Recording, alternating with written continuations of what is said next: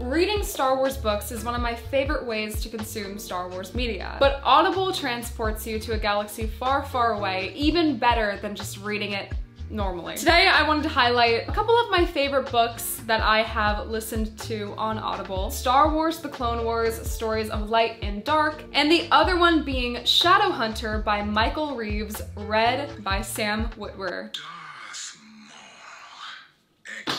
I love storytelling, and I feel like Audible just brings a whole new meaning to reading books. I can listen to Star Wars wherever and whenever I want with Audible. I can listen to the Thrawn novels while I'm working out, literally anything. New members can try Audible free for 30 days. Just visit audible.com/CarlyK or text CarlyK to 500-500 to try Audible free for 30 days. If you do it, the Force will be with you, always.